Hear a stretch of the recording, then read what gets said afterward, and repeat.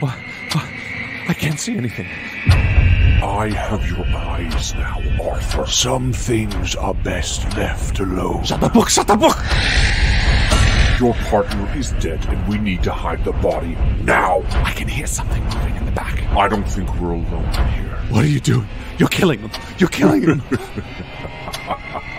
What are you?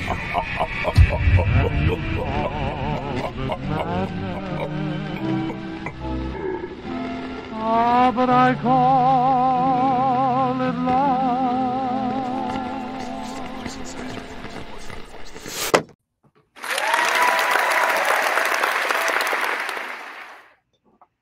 Hello, everyone. Welcome to the Malevolent Q&A. I hope you're excited to be kicking off another INVICTUSCON. I know I'm incredibly excited to be here.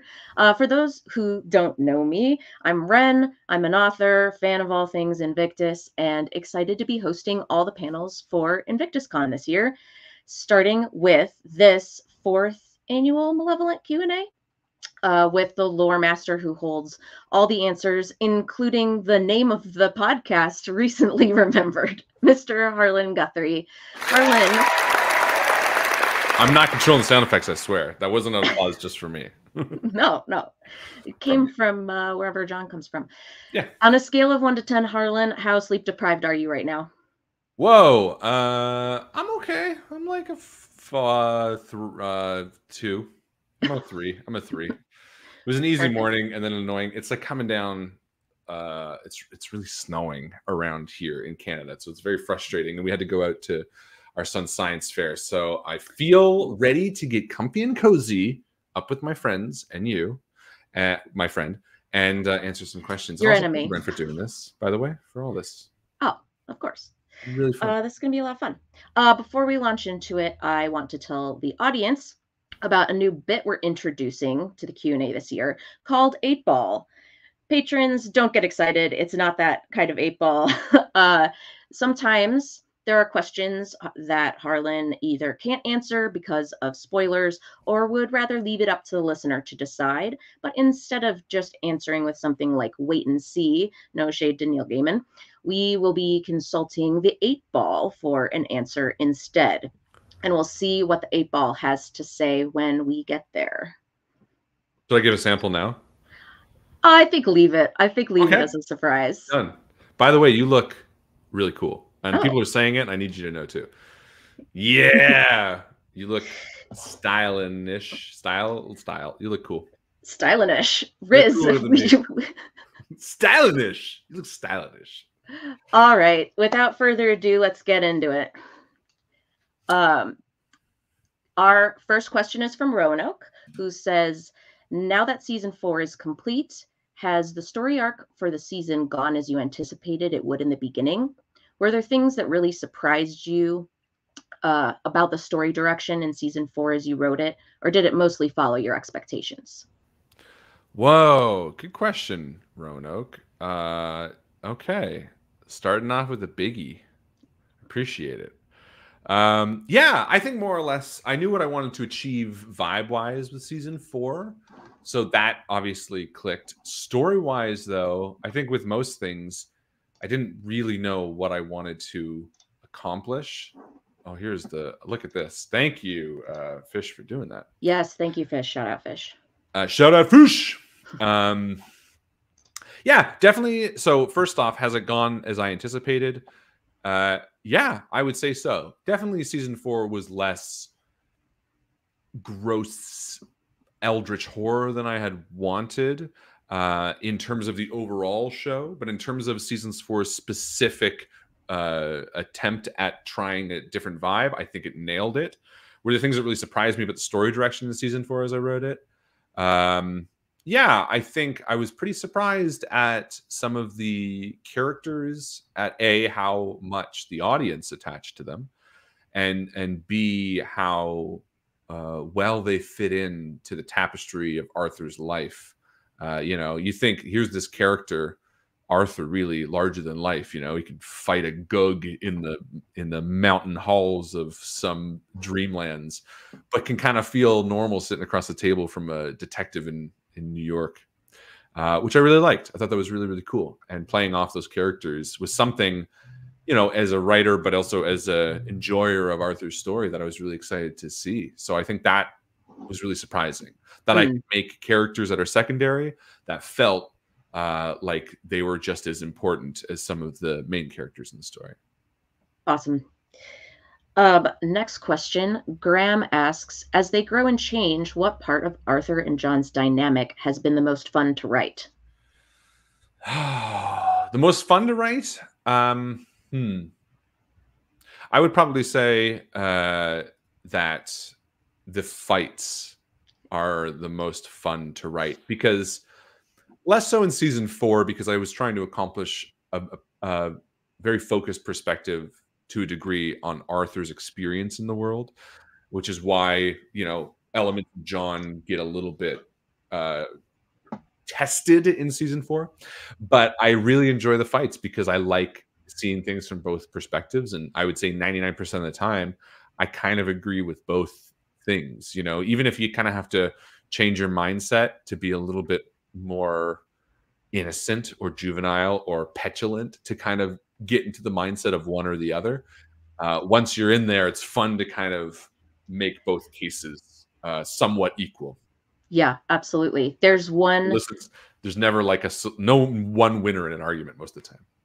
And they're so subjective. You really get deep into their psyches. There's something coming up. The patrons have already heard it, that Arthur's making his case, and he says he would never have done something, when in the Q&A that we had, that's going to be going public after Intermezzo, you were like, no, he absolutely would have done that. And I loved, like, you know, seeing that when you're in a fight, you're so subjective. You have no, like, understanding of yourself. You're just fighting. Oh, 100%. And I think both these characters sometimes, you know, yeah, they just fight without really understanding what their end goal is. They're just kind of making the point. And sometimes that's just the person that they are, you know. It's like, well, this has to be said. Whether or not I agree with it, I don't know. Like, the number of times John will say something where it's like, are you sure about that? And it's like, well, even John would be sure about that, but he's like, it has to be the counterpoint to everything. And to me, that feels very honest, you know. Like, if Arthur was like, well, what do you mean? Well, what's your solution to this? He'd be like, oh, I don't know, but I feel like that, you know, like, it's kind of a very truism, I suppose. Absolutely. So, divorce enjoyer Harlan Guthrie. I mean, for real life as well. No, but I think there is. This is previous. Me and Joe are fine, but I think there has been a like I think less so divorce arc, because I know a lot of people say that they're kind of like, oh, divorce arc here incoming and whatnot. I think it's more communication. Like, I think those who struggle with communication, or sometimes communicate ineffectually, recognize that half the time you're just trying to get an idea out, even if you don't always say the right thing. And to me, that feels very true to life. And as much as Malevolent is big and crazy and expansive at times, I do try to make elements, at least in the dialogue, feel like that's kind of the approach they would do. And I think that sometimes loses people when they're kind of like, well, why would John say that? It's like, well, because I feel like that's kind of what you do when you're backed into a corner. And that's something Arthur would say, to twist the knife, even if he doesn't necessarily believe it, because it's kind of true. Absolutely. Okay, next question. Heavenly, BB, and Kat both asked about the voters. Do we as the voices play any significant role in Arthur's uniqueness, aside from how we can choose which direction the narrative goes? Do the viewers have a bigger role in the lore than making choices for Arthur? So I can use these 8-ball answers anytime I want, right? Yeah. Perfect. Here you go. Here's our first. Here we're consulting the 8-ball. He's dead. There's your answer for the 8-ball. There's your answer. He's dead. Next question. Next question. Tegan asks, I've seen a lot of authors immediately wanting to get rid of something. Either it messed up the timeline, or it didn't make sense. Have you ever regretted bringing in a certain character or scene? Oh, that's an interesting question. I know. Yeah, probably. Yeah. Have I ever regretted bringing a certain character? Yes. I know I have. And then I think I either changed them to like them more, or found a place to make them more meaningful. And I think Oscar might have been one at first. No, it wasn't Oscar. Who the heck was it? There was a character that I brought in, and I was kind of like, oh no, it was in season 3. Oh, it was the guy in the bar in season 3. Yeah, I forget what his name was. It's not that I didn't like him, but I regretted that scene came with Yellow and Arthur rather than John and Arthur, because it felt like something that I can't really refer back to now. Because only Arthur has experienced it, and he could, but it'd be bad writing to be like, well, I was in the bar once and I met this guy and he said this thing. It was just like kind of hokey to do it that way, right? And I just wished, I was kind of like, man, that's a cool. It had to come there, and I'm glad it came, but I guess I regretted that it fell there and not at a time, because you only get so many chances with like that type of thing, and that's the one thing I'm realizing entering season 5 now, is that you only get 1 or 2 chances to do something, some idea, you know, and there's a few double beats that happen in season 5. You know, season 5 is sort of similar to season 3 beginning, and patrons know why, and soon you'll find out. And I recognized as I was writing that I wanted to change it, but that I was like, oh, I couldn't do that again even if I wanted to, because it's meant to be a parallel, but I also can't, you know. And there's a few characters. The lighthouse keeper is one. That guy is one. That kind of monologue with a wistful, almost like an elegance, where they sort of talk about these grandiose things. And I was a little bit remiss that it wasn't one that I could refer back to both of them experiencing. Great answer. Thank you. Anonymous and Claire89 both asked, how do you learn or practice the different voices? Any advice on future voice actors to improve on different accents and dialects? How do I learn? Practice? I don't. I just kind of wing it. I mean, literally half the time, I'll just do it kind of in the booth or during recording. Booth being my closet, or I'll just kind of be like, that's kind of a new voice. Like, for instance, the now famous, I don't remember the character's name with the mask, the one who sounds like Werner Herzog. I was just like trying to find another. What's his name? Vizier. Yep. Who I was trying to find something I hadn't done before, and I was like, oh, I do kind of want to do a German dialect type thing, but I was like, you can't really do that with that. I was like, oh, but wait a minute. There's like Werner Herzog is like the perfect version of that. So I was like, I'll just try to emulate that. And it took a lot to do that one, to be honest. Like, I couldn't just go into it, especially after recording everyone else, because I record all of John, all of Arthur, and then whoever else is in the episode. I usually just pick what's hardest and do it last, so my voice doesn't get shredded. But yeah, I would say in terms of learning and practicing, I kind of just go on a whim. I mean, that won't always be the case. By season 6, I'm sure my pool of voices will be very, very slim, at which point I might have to be practicing.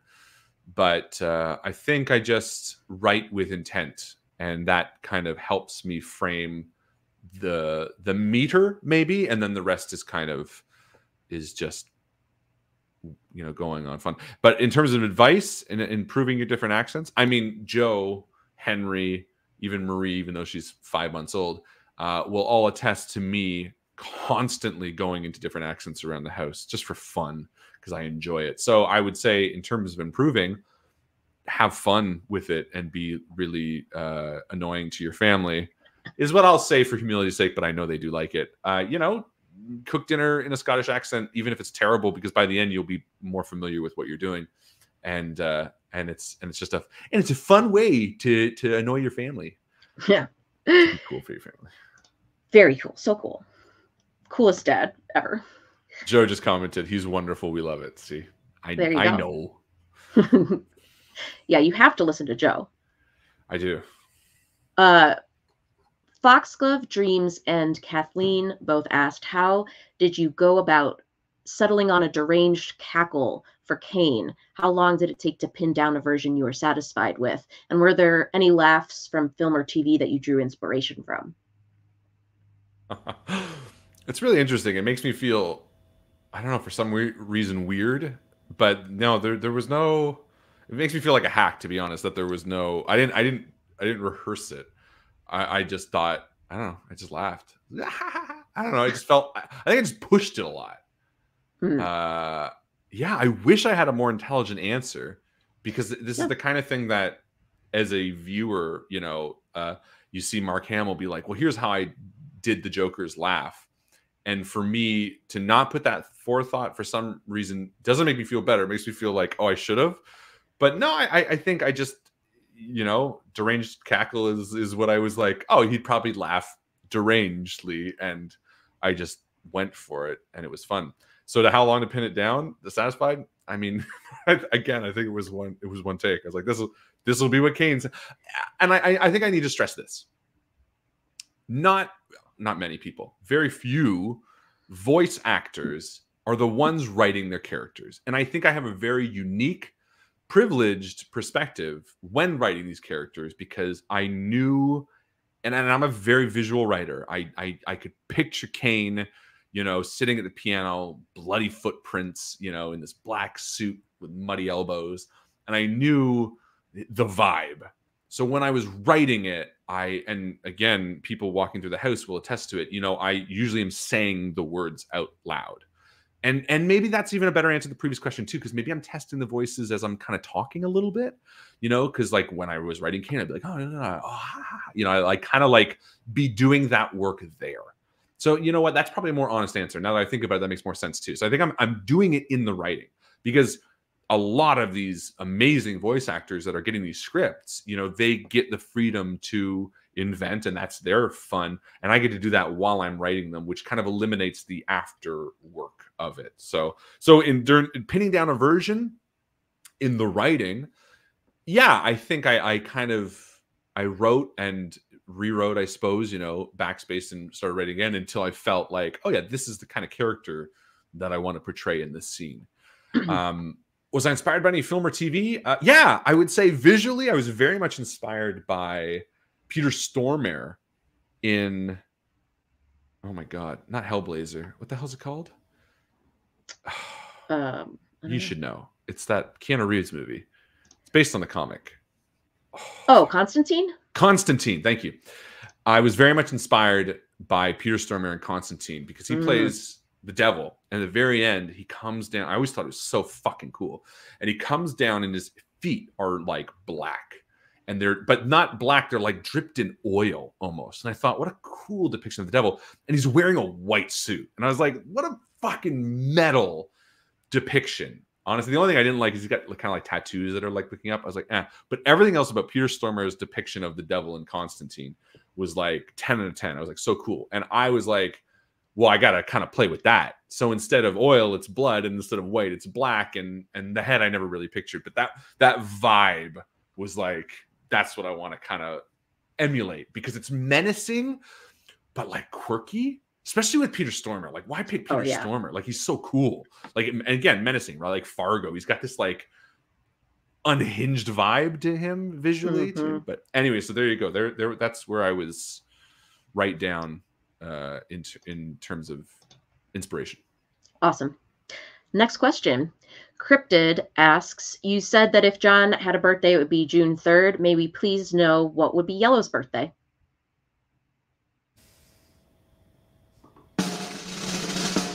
The answer to this is... That's perfect. Perfect. Thank you, 8-Ball. Sorry, Cryptid. Next question.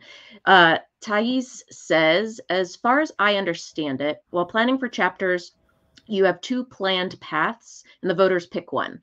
But while we decide on which path to pick in our endless discussions, have you heard the patrons say something that's so comedic or outlandish or imaginative that it made you partially or even completely change the original idea that you had for a given path?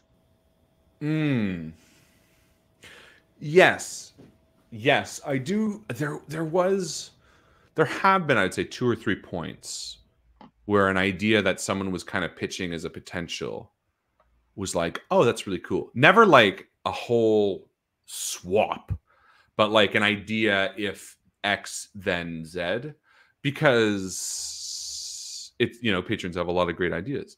I mean, it would be silly to be like, oh no, no art inspires Malevolent, no movies, and therefore no feedback or thoughts from the patrons inspiring Malevolent whatsoever. Like there's definitely a rundown.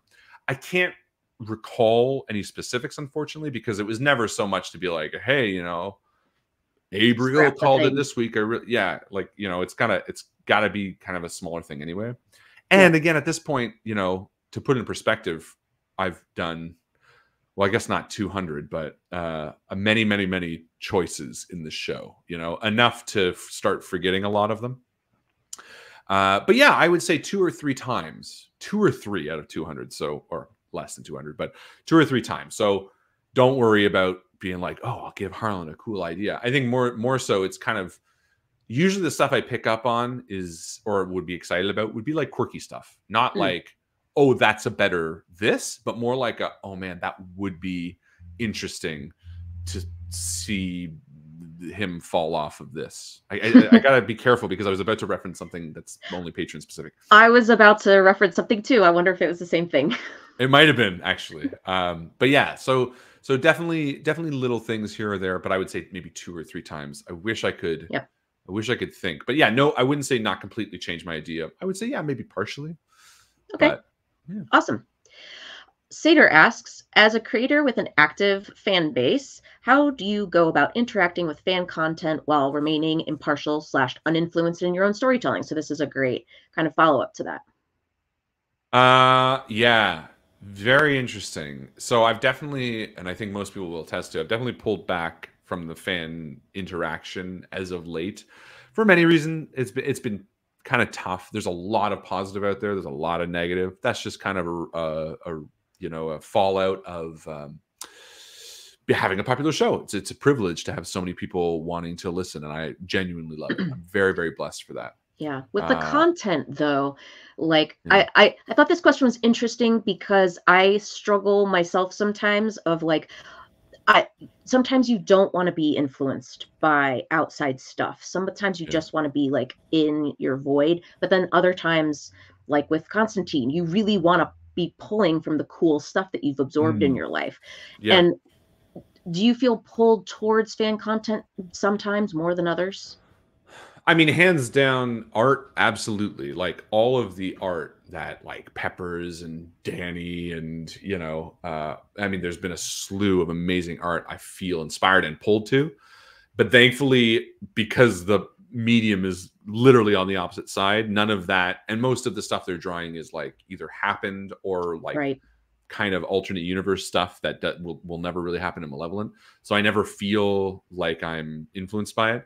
And then in terms of the stories, I know there's tons and tons of like fan writing that has happened, fanfics and stuff like that. I haven't read a single one. So in terms of that, I just don't, you know. And I will say on record, and I'll say it now, because I think someone said it the other day that they thought I stole a fanfic or something. I will never read a fanfic, and I have never, for that exact reason. I'm always going to want plausible deniability, to be like, if it's happened, it's a total coincidence, because I don't want to invite. And it's funny because I edited for the Town Whispers not too long ago, a year ago or whatever, and I remember at the same time I was like, made it clear I don't listen to other horror podcasts because I never want someone coming being like, hey, I had that idea that you had. And I was like, no, I live in a bubble. Oh, that's what it was. Someone on Reddit was like, Malevolent sounds awfully like this other show on Q Code where this person has a voice in their head.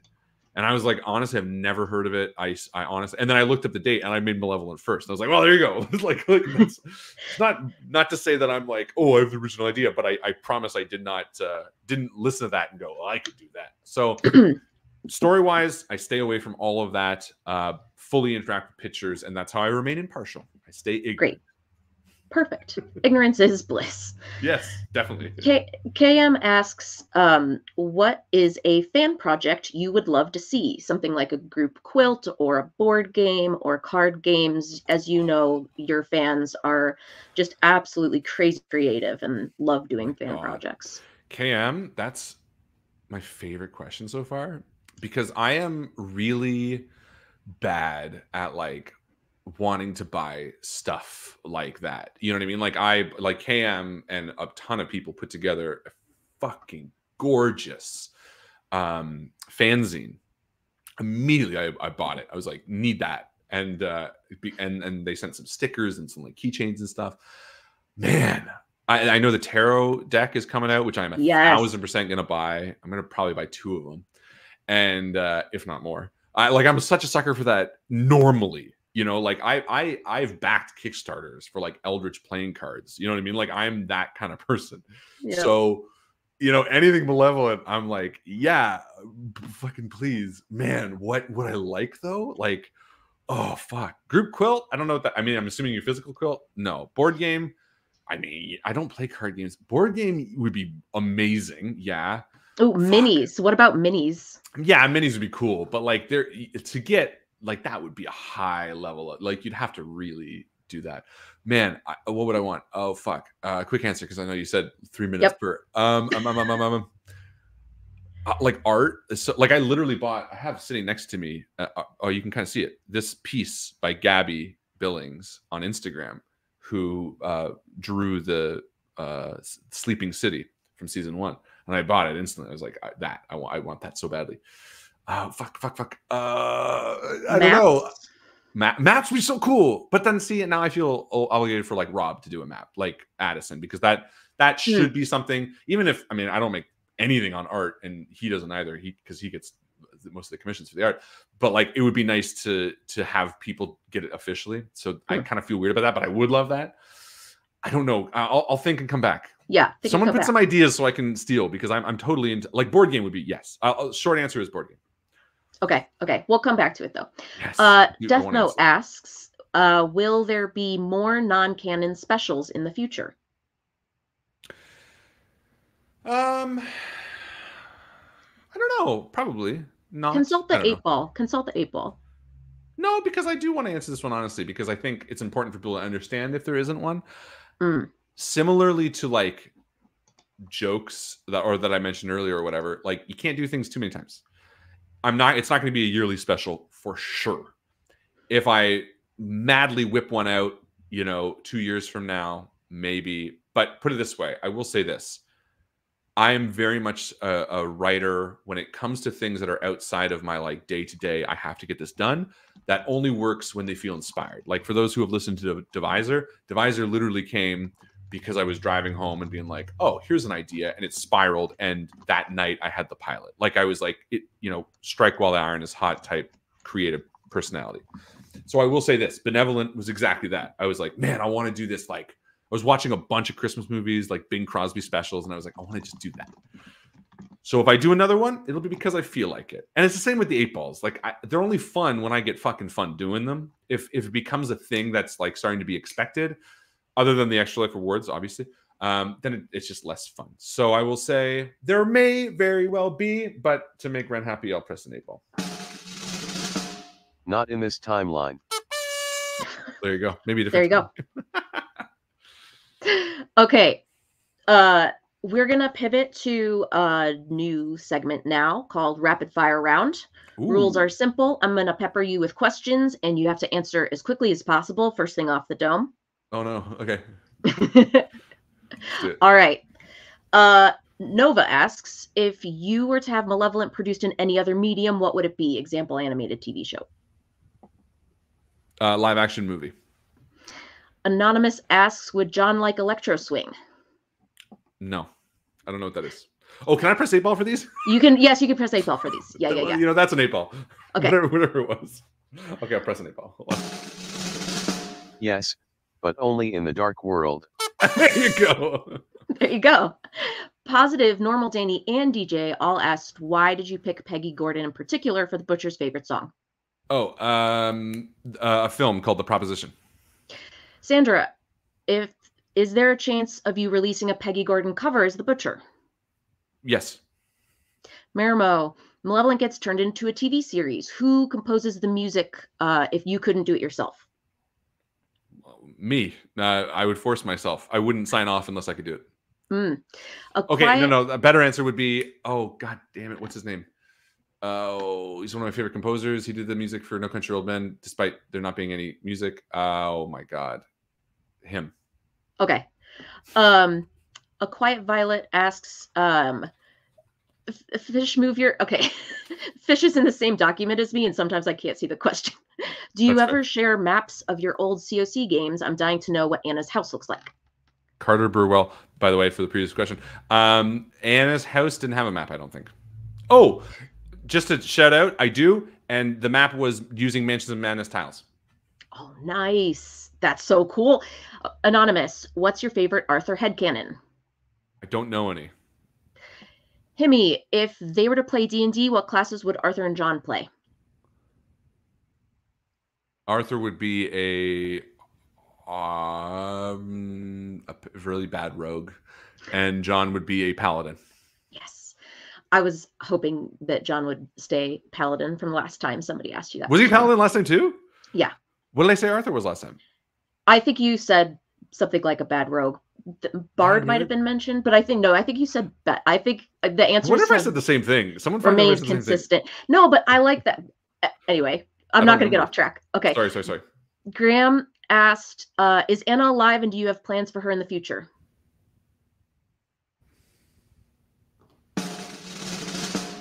Retconned. Piper, on a scale of 1 to 10, how excited are you about the end game? 5. And Dippity, last question of the lightning round. Are you having fun? Yes, definitely. And I know it's lightning, but I want to say 5 because it's a 10 for the end game, but 5 because then it's over. Or 1 because it's over. Like, it's not content-wise, it's a 15. But the fact that Malevolent might be ending is a -5. So, yeah. Anytime somebody mentions in the Discord that Malevolent will end someday, people are just like, "No, we don't talk about that." Yeah, we don't talk about that here. It's like that image. We don't. Yes. Okay. On to some longer form questions again, and as a reminder, 8-ball always on the table. Seer of Time asks, what has season 4/intermezzo taught you the most? Man, what has it taught me the most? I would say during season 4, I learned to really just trust my own instincts. I think I'll say this, I'm really, really proud of the season 4 finale. And I went into the season 4 finale with nothing in terms of like how I wanted to do it. I knew I wanted them at the order and that I wanted to close up ties. That's it. And I think by the end of that episode, I accomplished not only everything I wanted to do, but I think, oh, sorry, I should put this question on stream. But I think, not to pat myself on the back, but I think I nailed it in terms of those story arcs being where I wanted them. Some people were like, well, this is left on a hook. That was purposeful. So that's what I learned. And I think a lot of people, especially around like the farm arc, I saw a lot of negativity being like, oh, he doesn't know what the fuck he's doing. And all through that, I had a plan and I knew what I'm doing and I stuck to my guns. And I'm going to continue sticking to my guns. And there's still people out there being like, well, what was the point of this? And it's tough to be like, well, just fucking wait. Like, but I think at the end of it, what I really learned at the end of season 4 was like, you know what? I got this by now. Like, I don't need people who think that they can do better than me to make me feel like I'm doing a terrible job, because I think I am doing a good job. So I felt really confident in the end of season 4 that I can tell this story, I guess, and I think that's one of the difficulties of a growing fandom. Yeah. Very quickly, very vocal fans think they can do it better than you. And it's absolutely true. I've seen people outright say it. Fandom. Hey, Okay. it's life. Yeah. Ace asks, the patrons have a lot of influence over Arthur's actions and decisions, but Arthur's still undeniably his own independent character. What character traits do you consider to be integral to keep in mind when writing Arthur? Oh, interesting. Yeah. I think when it comes to the main characters, I don't normally I don't have a character sheet of things to follow. So because I write them very in terms of just like feeling, excuse me. But I would say Arthur is very strong-willed. I would say he is somebody who always feels like he has to be doing better, or at least appearing to be doing better. I think he's somebody that has a great deal of regret and has grown to move past that and to forgive himself and to forgive others. And I think he's somebody that's trying to work on making that more present in his interactions as well. You know, I think he's a pretty honorable person for the most part. And I think he's neutral good, if I was to use the alignment chart. I mean, obviously every character does some truly terrible things at one time or another, but I think Arthur, between the two, I think Arthur is always meant to be more of the lawful and John is meant to be more of the evil, and they both have secondary characteristics that sway. You know what I mean? Mm-hmm. Yep. Seder and Pinch of Peppers both ask, how do you go about planning for and preparing for either a temporary, like a season finale end, or a permanent end, like the series finale? Do you have an idea for the ending of Did you have an idea for the ending of Malevolent before you published the first episode, or did it gradually come to you?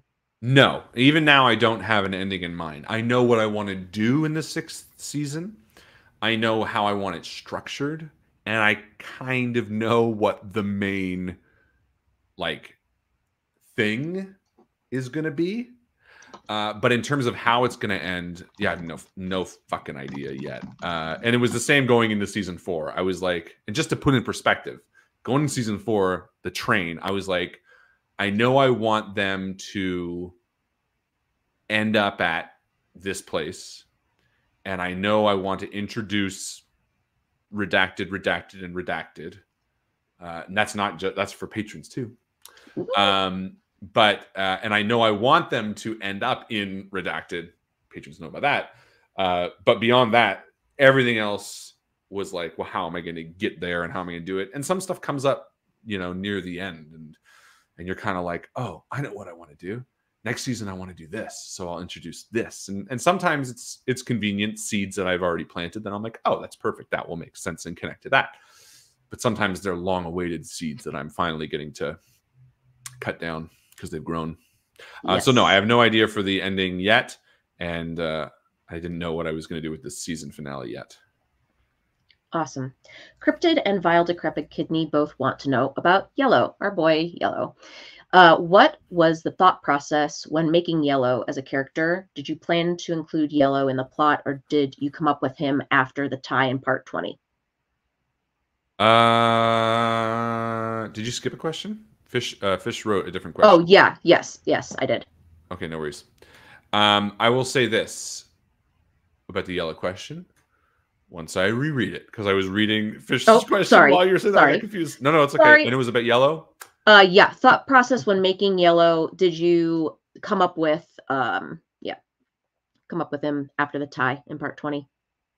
Oh, yeah, it definitely kind of came up with him in turn. Like, I sometimes there's an idea so good that you're just like, oh, I want to run with that. And I remember when I was writing Coda, going to Joe, who's always the person I like run with my stupid ideas with, and being like, what if Kane's offer was to wipe, you know, and just lose it, and now everything is reset? And, you know, the excitement of me pitching it, she already knows. She's like, well, yeah, obviously that's the thing you want to do because it's so exciting. And then there's always the questions, well, what do I do? What do I do? And the fun of this show is me being like, I'll figure it out. Like, it's okay. It's okay. Like, that's the fun. Because A, that's the GM in me being like, who fucking cares? It's a show. We'll figure it out. But also, that's like how I get inspired to continue writing. Like, prime example, and I don't think I've ever said this one. When Arthur was so the mines under Larson's house were like probably my first major roadblock. After John came back and they fell down that hole, I was like, it was my second major roadblock. The first major roadblock is how Cain was birthed. The second major roadblock was, what the fuck do I do once they get to the caves? And I was like this close to pressing send on Arthur falling down that hole and breaking both of his legs, and like totally changing the dynamic of like how they do this. And then like just like it got so weird. And then the second thing was like in those caves, it got so weird. Like just a lot of things were different. And I didn't go that route, and I'm glad I didn't, but it would have been very, very different season 3 had I been like, whatever, let's just do it. I kind of was like, I'll stay the course for now and see where it goes, which is, I think, honestly, why season 3 is shorter too. Besides some major decisions, that was one thing. But no, the long and short of it is, no, Yellow was not planned. But once I started following through with the initial exciting idea, I realized, well, that's the logical choice. I'm still a bit confused why people attach to Yellow at all, really. I mean, I get it from Arthur's perspective. I can reason it from Arthur's perspective, and I can write it from Arthur's perspective. That's why episode 40 has his kind of come to God moment with all that. But for as me as a listener and writer, I don't get it. But that's okay. That's how people enjoy media. But yeah, no, he was definitely not randomly, I would say logically came up with, because when you follow that instance through, and yeah, I would say every season at least has one moment where I'm like, oh, here's a fucking cool idea. I'm just going to run with it and see what happens. And sometimes it comes out to be the best thing I ever did. And sometimes it's like, another example is the Butcher POV switch. Came into Joe's room not Joe's room, I think the baby's room, or whatever time it was, she was napping. And I was like, what if I just do this episode in different perspective? You know what I mean? And it's always about that exciting idea.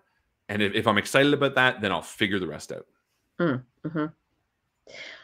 DJ asks, I commend you for being able to discuss difficult topics like childhood trauma and child abuse. Your ability to write flawed characters is amazing. How do you get the confidence to talk about topics like that without overthinking your choices or trying to forgive a character's actions guided by their trauma? Example, Arthur slapping that guy in the mines, or the Butcher being the Butcher, John having killed Emily, etc.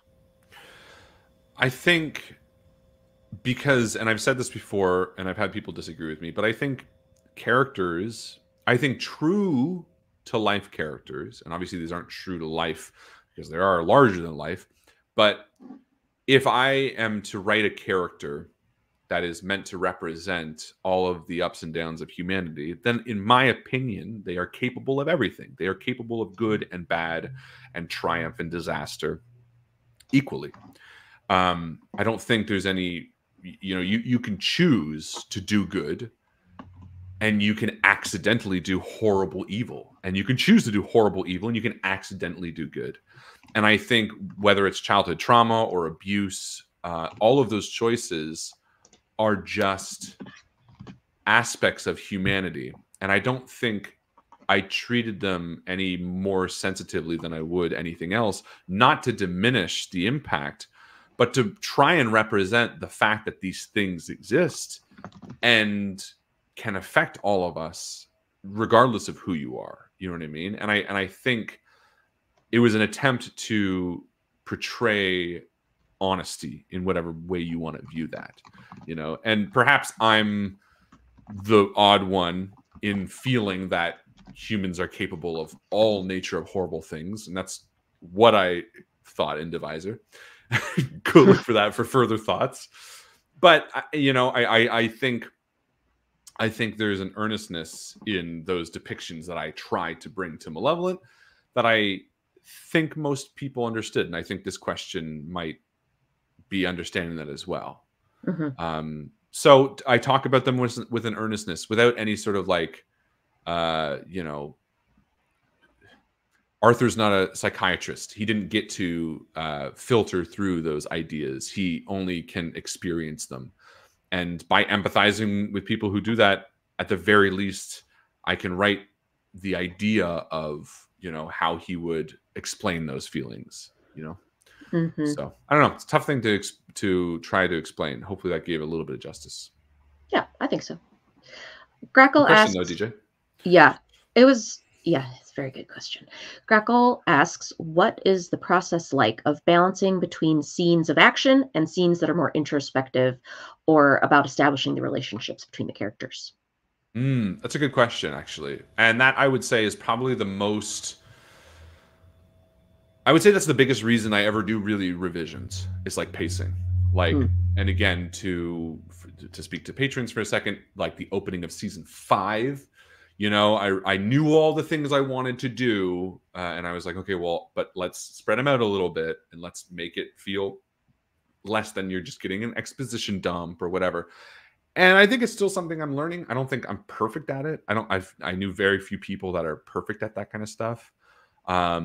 Honestly, for something that is perfect at that, in my opinion, Joe and I just watched season 2 of The Bear. If you haven't seen The Bear, oh my God, I was gonna actually DM you about it. I was like, so good, so good. Not only is it just, I mean, not only is it a great show and great acting and great, but man, the writing of that show and the execution of it, especially there's one episode in season 2, not the one that most people would think I'm going to recommend, not the family dinner one, but there's the episode after that called Forks. It's just, I would say it's like a masterclass in like pacing and from a writing standpoint. It's just really, really well done. But the season 2 especially is a masterclass in, it's the first time I think ever watching a show by the end, I was like, oh wow, this season focused on every character in a way that didn't make it seem like, oh, you're watching this character's episode. Like they have episodes like that, but it was, and I said it to Joe, it was just elegant. Elegant was the way I described the writing of The Bear, especially season 2. I felt like I learned about writing while watching the show. Yeah. And I think what's so fucking elegant about it is that it's not like a hoity-toity show either. Like it's very, again, it's a masterclass because it's also very earnest and there's lots of swearing and there's lots of messiness and, you know, like it's not the kind of show you'd think is a masterclass in writing. You know, it's like a Tootsie where it's like, oh, this is just fucking good. Like regardless of what the subject matter is just really well done. So anyway, the long and short of it is the balancing between scenes and actions, I would say, yeah, it's still something I always try to strive for because unfortunately, given the narrative I've chosen, it benefits me 99% of the time, but also sometimes I need to have exposition or I'm writing such intricate emotions that I need to then still slow the pace to kind of be like, and it's sometimes to the chagrin of many people that are listening, because I know oftentimes I hear more than anything, patrons being like, oh, just talk, you know, and I get it, but listen, now's not the time, guys. Like something else is going to happen. And if I just stop the action and have a long dialogue between John and Arthur, you may feel like that word got out, but it's going to be boring as fuck. So I think that they should stop right where they are for patrons in Redacted, where they are, just stand there and hash it out for like a good 45 minutes. I love, well, but it's funny because that is the biggest answer to when people say, oh, I wish these guys would talk, is because but that's boring.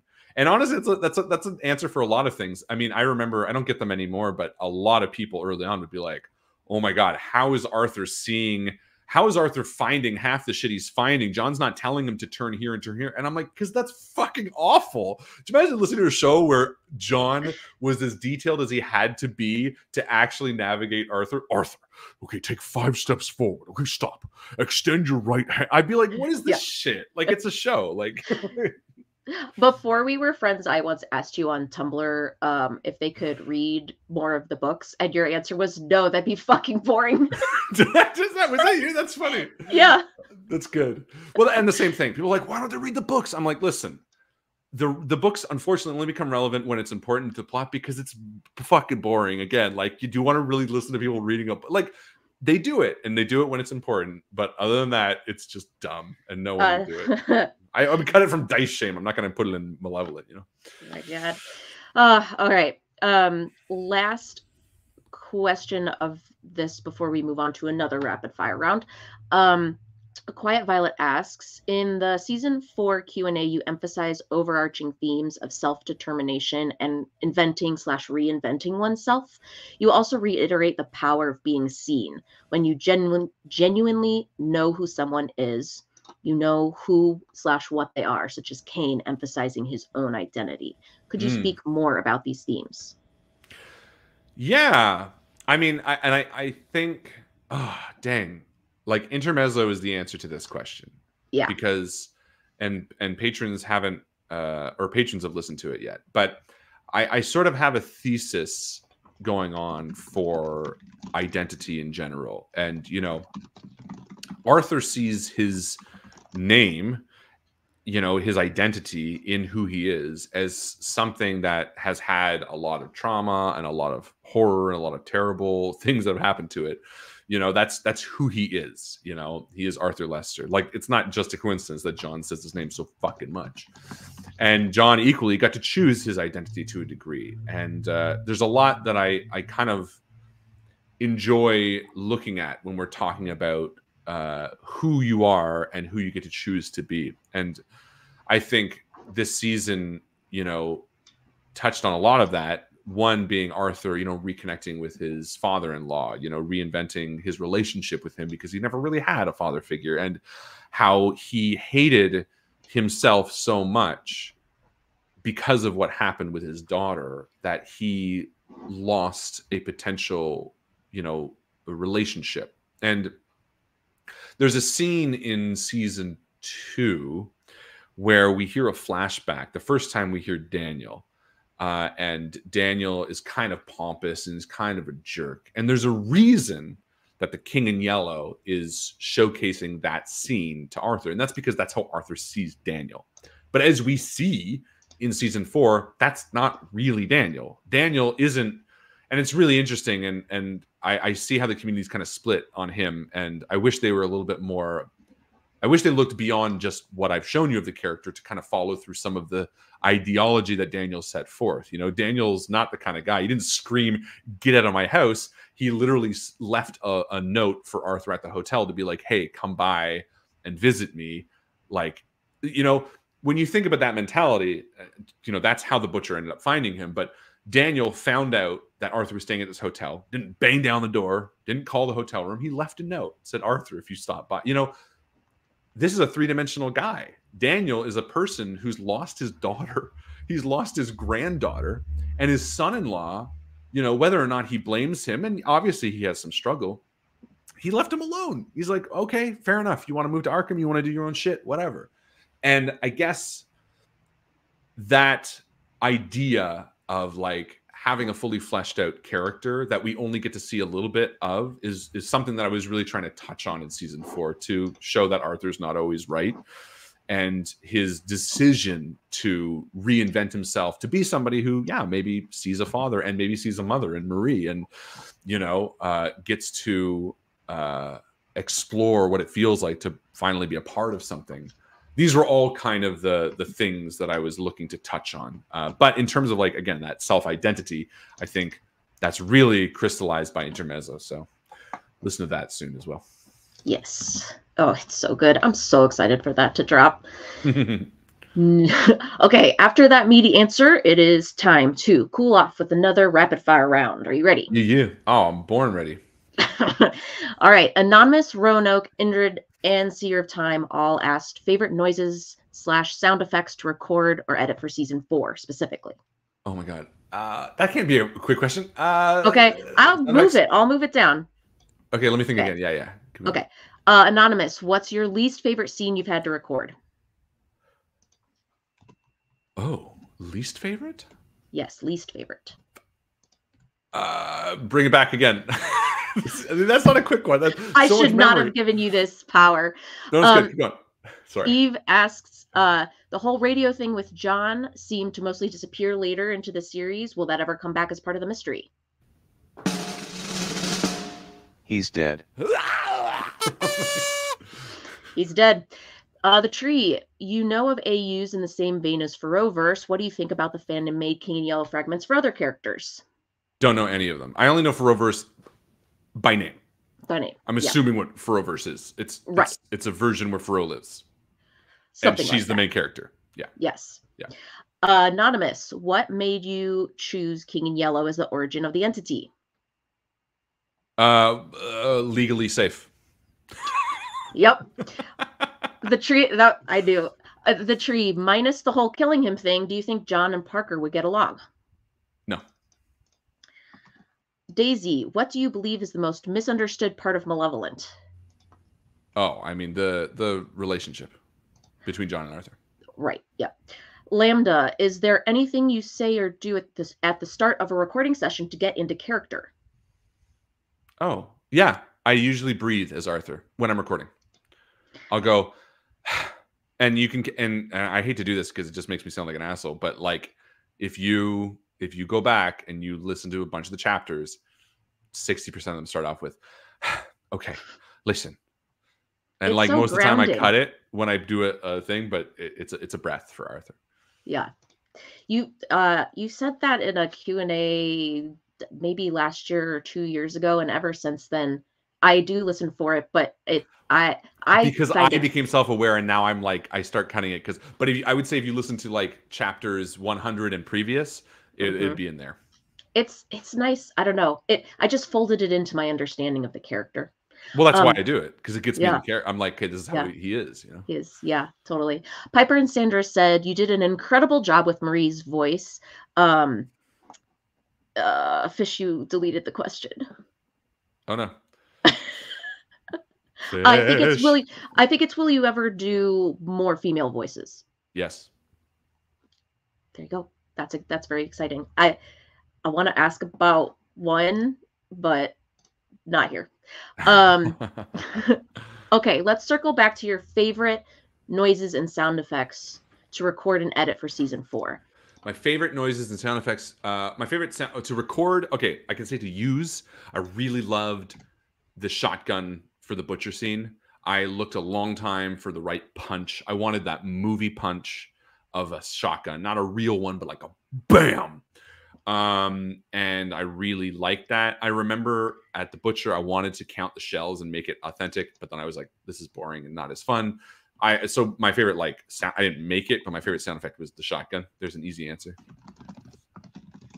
And my favorite to record and edit. Wait, what was the other question I skipped? It was, what's your least favorite scene you had to record for season 4? Oh no. So the first one that we skipped was the favorite noises and sound effects to record / edit for season 4. Yeah. So we'll say shotgun because it's fun. I never get to use a shotgun. Arthur's never going to use a shotgun. he'll use something, but and then what's your least favorite scene you've had to record? My least favorite scene? Man. Oh, I'm sure there's one. And I would have to look at the timeline of season 4. What the fuck happened in season 4? Probably. I think this could be. They didn't say season 4, so it could be anything. All over. My least favorite. I know you've said that it was draining to do some of the really emotional scenes, especially when you have to cry. But that's really not least favorite. Yeah, that wasn't too bad. It felt nice. I like when I was talking about the duck pond stuff, I was actually crying, which was really easy because it was just my own history. So I just had to tell it and feel emotional about it, which is so easy when you love your kids. Yeah, my least favorite scene was probably somewhere in season 2. Probably, I would say the Moss Man. Honestly, if there was like a visual if we wanted to go through a Cole's Note of the seasons, I would find it, but I can't think of what happens. I don't remember what happens. Yeah. No, it's fine. It'll come back to me. Yeah. Mirmo asks, when fans guess an outcome for something you have planned as a fun reveal, have you ever made alterations for how you were originally planning on presenting that reveal? Not that you've changed the reveal itself, but just the presentation of it. Or have you let it unfold in the way you originally planned?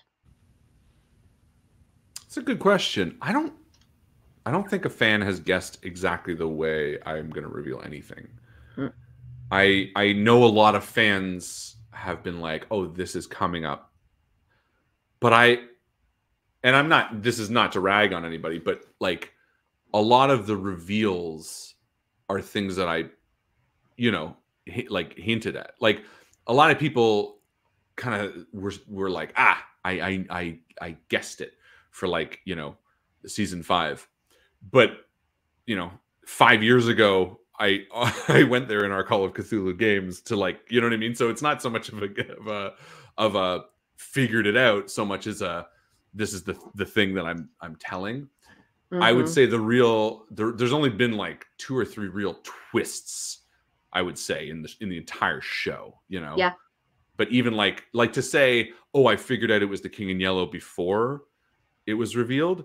That's not really a reveal. That's like, well, yeah, because I wrote it so that it makes sense. Yeah. It's for people to go, oh, that's what makes, that's the thing that he was hinting at, you know? Yeah. Like, put it this way. If someone was like, oh, that hole in the wall is Arthur breathing. What time is it? You didn't hear that, guys. Nothing. I totally forgot. Nothing. Anyway. It's fine. Moving on. Anyway. So all right. Anyway, my point is, if someone said, "Oh, the butcher is on their side," that would be a legit. Oh, they called it. That would be an example of someone guessed that and they figured that, and they just totally out of the whim were like, "This would be cool." I didn't see anyone get that, but if they did, full kudos to them for figuring that out, because that would be a cool, like, you know what I mean? Yeah. But beyond that, the rest of it is just extrapolation of details that I'm trying to add to the show. For sure. And I think even when people are guessing the stuff, or they followed it along and picked up the breadcrumbs and, like, you know, which is wonderful. Which is great. The way that you reveal it, I think, too. I mean, with part 40 and intermezzo, I mean, there's nobody saw that coming. Well, okay. and that's, again, that's kind of where I'm getting at, where it's like, if someone knew what was coming based on the extrapolation of the breadcrumbs that I've been leaving, no, of course I wouldn't change it, because I've been leading you there. That's what I want you. If you know it before the character says it, that's just because the pieces have been going there. If someone was like, hey, I wonder if the butcher is going to side with, you know, if someone called that and a theory caught on, yeah, I probably would have been like, damn, and I might have tried to change something, because that was trying to be a twist. So there's the answer. So I might have wanted to, yeah. Tao asks, what would have happened if Arthur had not trusted John as much as he did? Well, you see that in season 3 with Yellow. Yeah. There's the easiest answer that I can give. Raina asks, there's lead up and then question. Raina says, I've noticed how many of the villain characters you write have extremely different themes and motivations from each other, which always keeps the plot fresh and dynamic. Some of them fit thematically with the malevolent atmosphere, while others contrast as if from a different genre, like Cain and the Butcher, while still tying in with the core themes. What is your favorite kind of villain character to write? I mean, Larson is so good. I mean, I've always felt so on Larson, and this is part 40, you know, spoilers. But when Larson shoots Noel again, God, that felt so good to do. I was like so excited. I was like, what a fucking shitbag. And I love the pathetic villain. I never realized that was my favorite to write, but I would say it's that. And Larson reminds me so much of something, I don't know, some 80s movie villain. There's a patheticness about him, like a weeniness, but so vile, you know. Oh, it's on the tip of my tongue. It's been on the tip of my tongue for months now, and I just can't remember it. But there's like, you know, like it's like the Joaquin Phoenix from Gladiator mixed with a bit of like the diehard Alan Rickman, where they're not even that smart.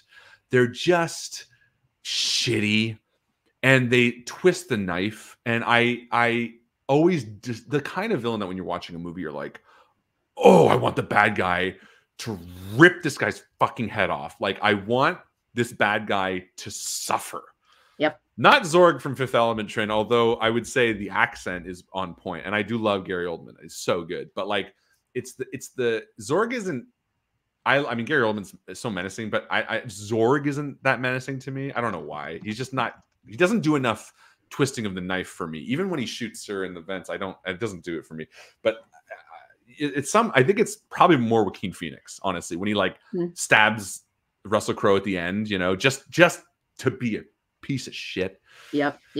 He thinks that Larson's so funny because he thinks he's cool, like Alan Rickman in Prince of Thieves, but he's actually like Roger Reese and Robin Hood Men in Tights. Like, yes, yeah, exactly.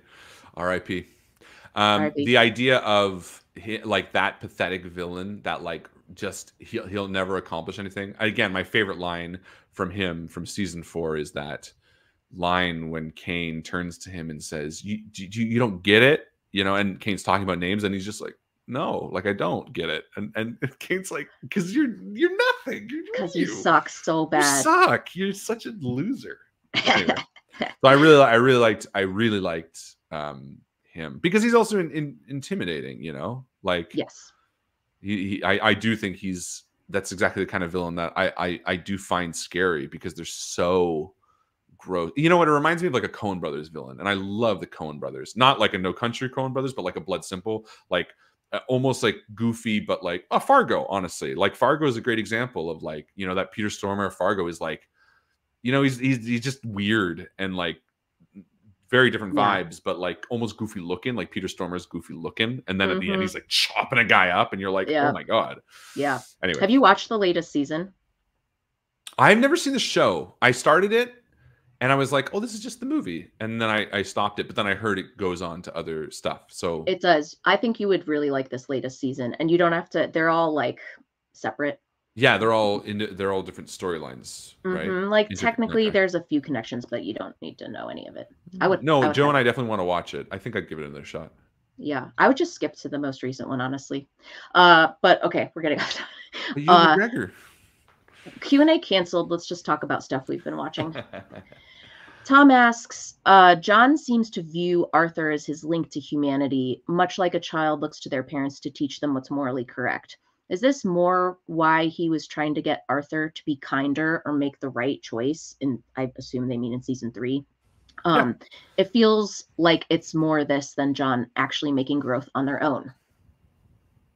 Yeah, 100%. Yeah, Tom nailed it. It's exactly it. And again, I think I said this in our Q&A, which will go on the public feed shortly, but just to reiterate, when I call John a child, it's emotionally a child. It's not about shitting on people who want to ship them or anything like that. It's about how this character is emotionally trying to see Arthur as the beacon of what he's supposed to be. And when Arthur doesn't do it properly, John doesn't understand and he gets pissed off at him. You know what I mean? It's like, yeah. I can't explain it any more concise than you did. You did a great job, Tom. Dippity asks, ever since Arthur gave John his title, I've been curious about it. Can you talk a little about how Unconquerable and Undefeated compare for you? Do you see them as the same, similar, counterposed, or completely different? Oh, good question. Unconquerable, Undefeated. Yeah, I mean, Unconquerable.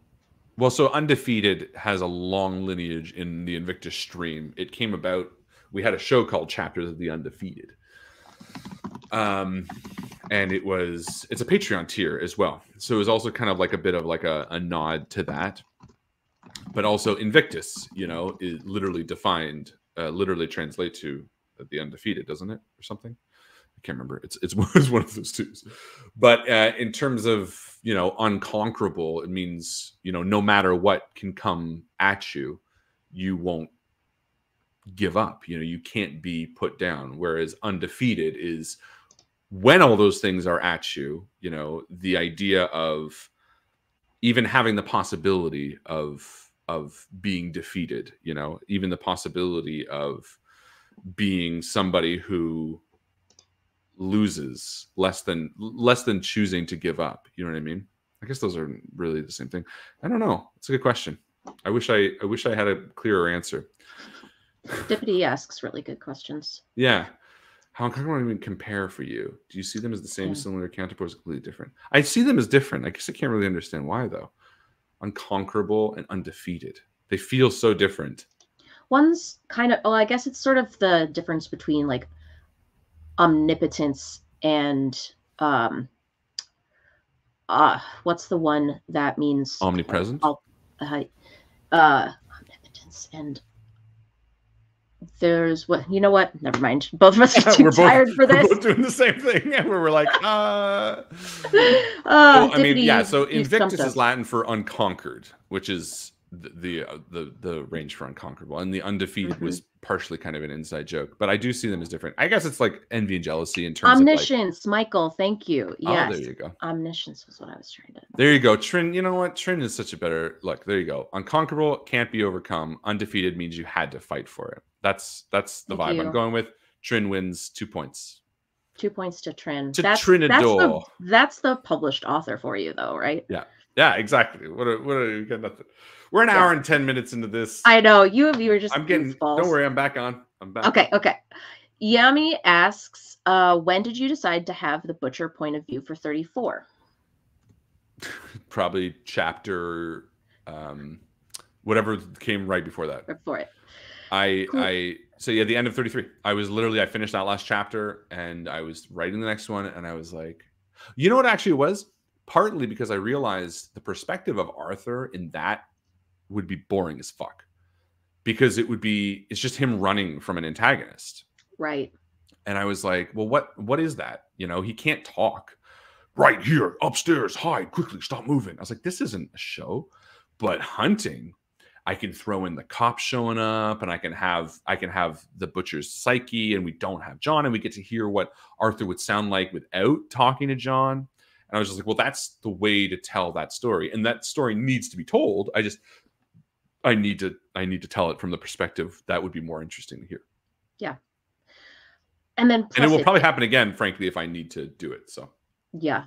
I mean, I love those bottle ups. I know you rewatched Buffy semi recently. There's so many great bottle ups like that. Oh my god, yeah. I love episodes like that. And I always find those are the most creative. And honestly, I'm proud that Malevolent does stuff like that. I don't think a lot of other audio dramas do things like that. Like where they're just like, oh, one episode is real different. But to me, that's the fun of doing a show that's so, you know, like just one person doing it. I don't have to check with anybody else. I'm like, fuck it. Let's do a weird one this week, you know? Mm-hmm. Queen asks, we know Malevolent started without a plot, so the polls were helpful to decide the direction. Has that changed, even though you now clearly have a plot? How do you benefit, emotionally or otherwise, from the interactive element of Malevolent to this day? That's a good question, Queen. Yeah, because I would say there's definitely times where I wish there wasn't a poll. Not because I don't love the people voting or because the vote's not important, but because like, you know, sometimes, especially with a baby now, it's like, man, I'd like to do the next episode, but I got to wait a week. You know what I mean? That can be a real detriment. But in terms of the positive, I mean, honestly, it's really nice when I'm stuck at a point that I really don't know which would be a more interesting path, then it's out of my hands. Problem is I still get the flack for it. They're like, why would Arthur do this? I'm like, well, I don't know. It would be interesting. Has it changed though that you clearly have a plot?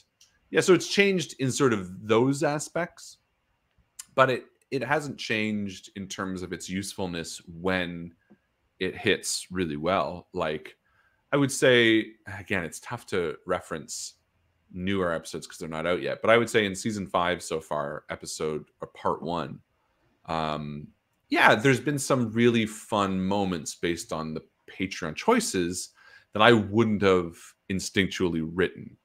And it's kind of nice to have that out of my hands. And I think I'll always enjoy that because I think, frankly, going on for 4 years now or whatever, however long we've been doing this, you kind of need something to keep you interested. And the poll is always going to be a point of fun, honestly, to have that. So even the days where I'm like, I wish I could do the next episode, it is nice to have that pressure taken off to be like, well, guess what? You know, and that's probably the improv side of me. You know, it's like comics will do their stand-up forever And you'll always hear comics will still go to the improv when they visit a city, because that's how they get that kind of like, the juices flowing, the stuff that they wouldn't think of, Yeah. Yep. Quill and Thea both asked about possible AU projects of Malevolent. You've opened up the potential for alternate timelines. Have you ever wanted to do a one-shot or special exploring those different realities, alternate versions of previous episodes or what ifs, exploring what would happen if the voices chose differently?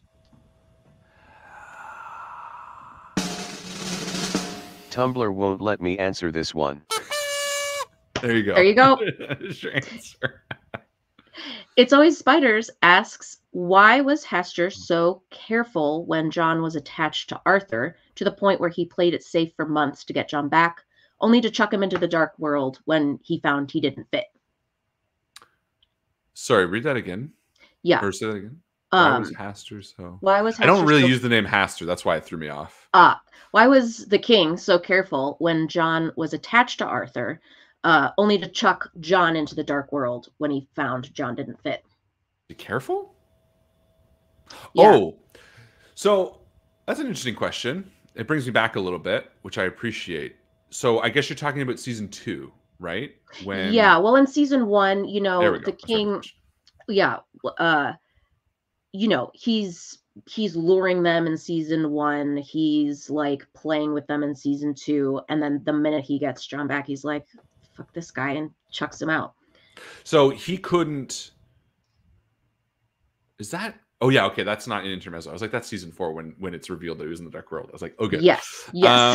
Yeah, so basically in the real world, the king, being only half the king, did not have influence enough to do anything. He could whisper in the ears of those around him and try to affect the people around Arthur. But a big part of it was also trying to figure out where his other half went. He can't just like look in the other world and be like, oh, there's my guy. So for a long time, he was using these whispers around, like I think a little bit of like Kellen and the lady in the apartment, and eventually through the dreams as Adam Fry, to find information that would sort of impede their journey to the point where he could get them into a position that would benefit him.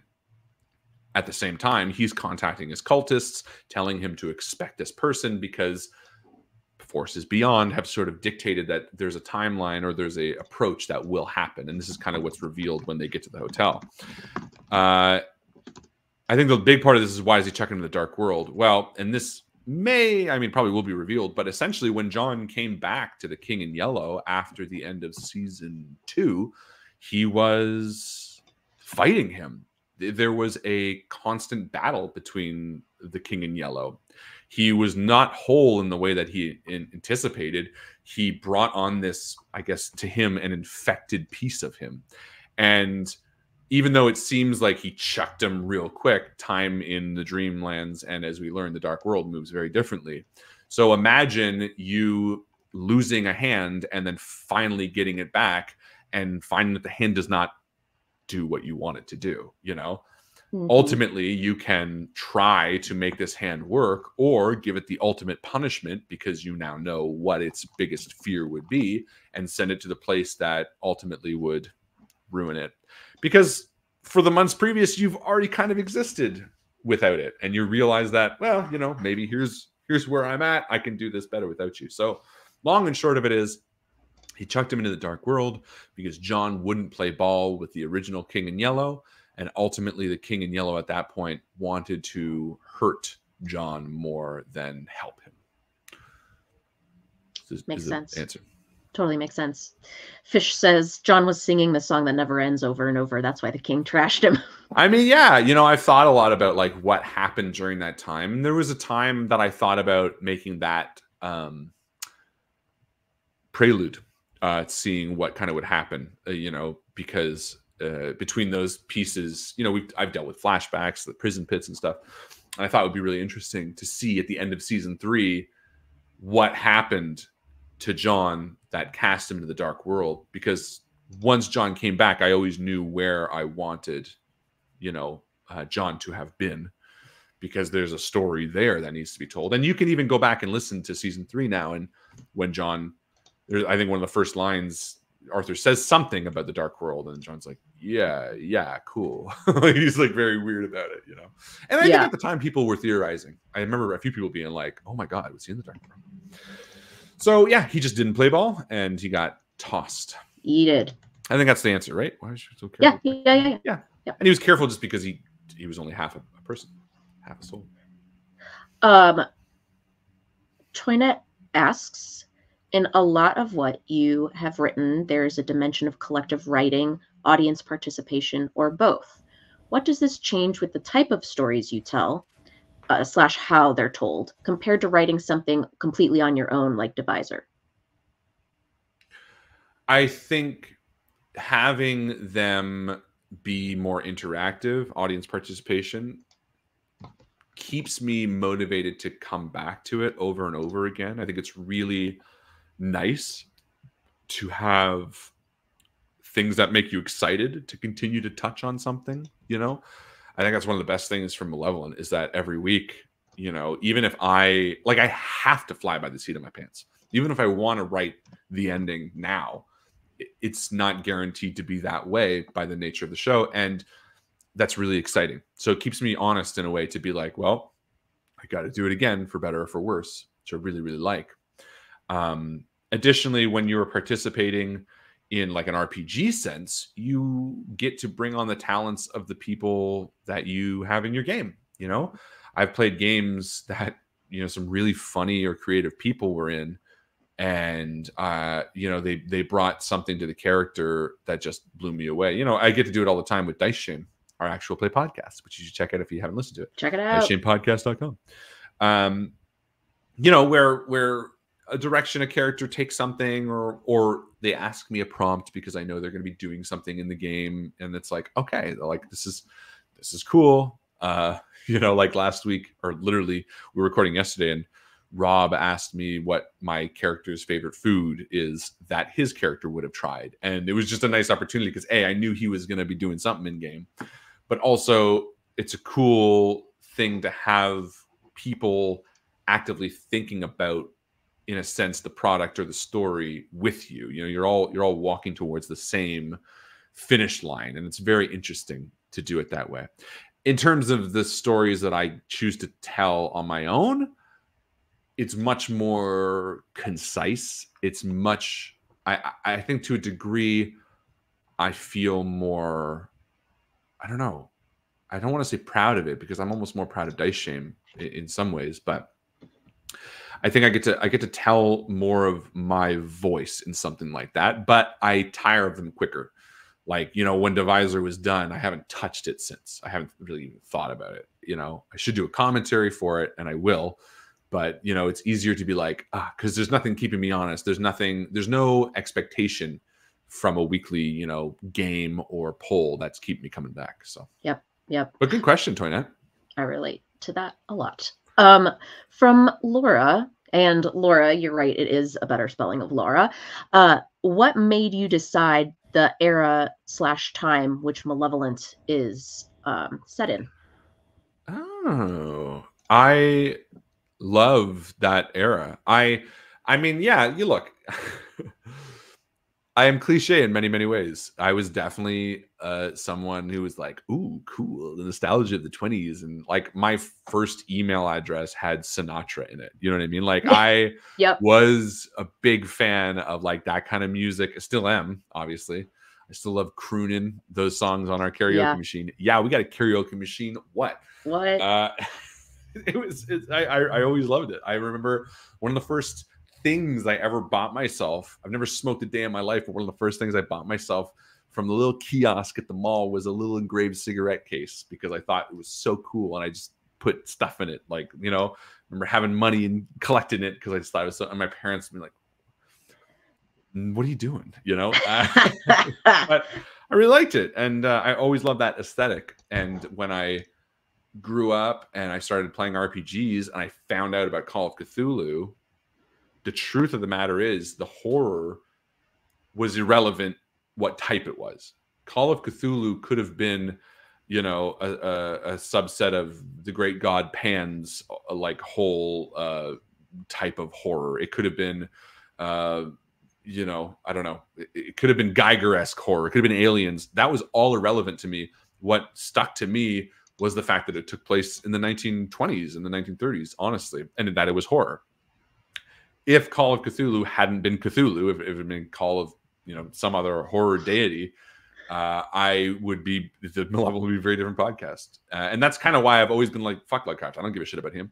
I like the aesthetic. I like the vibes. I love the world. And I've now enjoyed a lot of the type of horror with the creatures, and that's become something that I really enjoy now. But yeah, I was all about the aesthetic, and I think that comes across in Malevolent. I think each season, and maybe it just clicks for some people now, but each season is a very distinct you know, vibe to it, a very distinct aesthetic. Like season 1 is that 1920s smoky Arkham, you know, and season 2 is the Dreamland. Season 3 is that like depressive, oppressive northern wilds. Season 4 is like the New York gritty, and season 5, you'll see. We'll see. Thais asks if you could pick a favorite moment of season 4 to be put on screen in animation or live action. What moment would it be? I've got my answer. I got my answer already. The scene when the butcher comes through the front door. I mean, basically, I would want it open up at Arthur and Daniel sitting at that thing, and then just the tail end of the conversation where Daniel's like, because they say something really sweet, you know, like, oh, you know, I love you too. And then I think the phone rings. Daniel gets up, walks off. You know, there's like a miscommunication, and then bam, the shotgun comes in. He's singing, and it's just this, because you could like almost do it in slow motion, right? Like, you know, and they're just like, oh, that'd be so fun. I would get chills watching it. Yeah, Bam. That's a fan project, animated. I mean, there you go. I would totally do that. That'd be fucking fun. What was yours though? Mine's in part 40 where the shit goes down. The big fight scene. Yeah, that'd be cool. That would be cool. It's so interesting because I think everyone, and that's the cool thing about podcasts, is like everyone who's listening to that is picturing a different room. And, you know, the way I'm picturing the room is different than the way I'm searching. Like no word of a lie, in my mind right now, I have an exact image and layout of Daniel's house. I know what it looks like. And I'm curious sometimes how much other people have seen that. Like to so much to the point that, and funnily enough, when I did Marie's attic, I knew how I wanted it to look. I was like, hey, Marie's attic is going to look in a very specific way because I wanted to kind of write it effectively. And I try to describe it in a way that people could also kind of see it. And this is exactly how the attic looked in my mind. The bed to the north, the stairs going out. And I still wonder to this day if people like also see that, or if they, you know, made their own versions of it. But anyway, in my mind, that butcher entrance. Yeah. But you know what? Prelude would be a good one too. Because Prelude is like short enough and self-contained, and it's got the flashback. That'd be really, really tight to see that done. Yeah. Yep. Amanda the Cryptid asks, what character changed the most from their original conception to how they actually behave in the podcast? Whoa, that's a good question. What are some characters?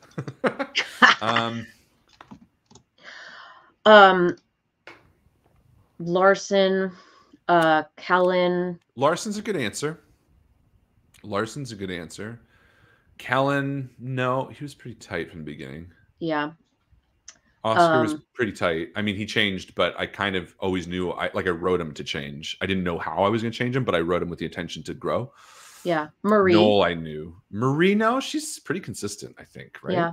I don't think. I mean, I don't think it's asking so much about like consistency, so much as like when you first conceived of having a landlady versus how they became, or how, like, Amanda used the word behave. You know, did you know that Marie was going to end up being, you know, by the end? I mean, she was definitely meant to be like a connection. Where she ended up. You know what? I Larson. I was at Larson because Larson, and I mentioned this before. Larson was kind of only really meant to be a season 3 antagonist. Like I think he was gonna season 3 was gonna be a little longer, and he was gonna be more focused. You know, like he would come back up and kill Larson, and then there would be fallout.